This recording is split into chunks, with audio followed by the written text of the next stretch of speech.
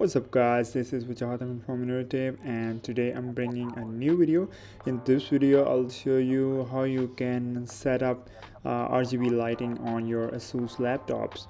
If you have Asus laptop and you don't have any console to customize it, as you have seen the lighting that my laptop has, it's Asus Rog GL503VM. I have also made a review on it. You can check on a link above. And so let's move on to that. So if on your keyboard press Asus button, and it will bring gaming center, and right on the bottom left, it's ROG Aura Core. Just click on it and you will see the customization that you can do for the keyboard.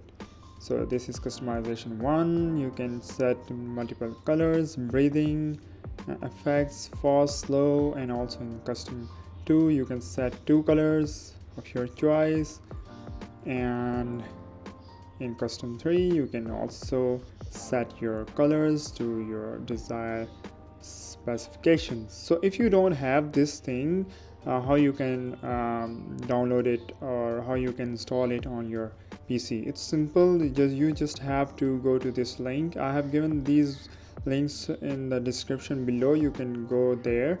First of all, you have to go to Microsoft website, install this ROG Aura Core. So in browser, just open this and download this ROG Aura Core, and it will bring this Aura settings. So if you want more customization, you can just download the latest version of Aura customization from this website. I have also given the link in the description. You can directly download it from here, or you can just go to this Asus Sport website and select your product, which is gaming series obviously, and then select your model. So in my case it's a GL503, and then click on driver and utility, and here choose your driver and utility. So it's VM, your model, and Windows 10 64-bit, and just scroll down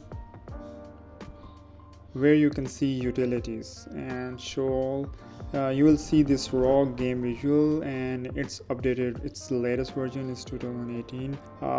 You will find this for every laptop that you have, and download it. And after downloading it, just install that, and then you will have this customization. And if you are facing any problem regarding this, you can contact me by commenting on this video. I hope this video will help you out. Just click on like and don't forget to subscribe me.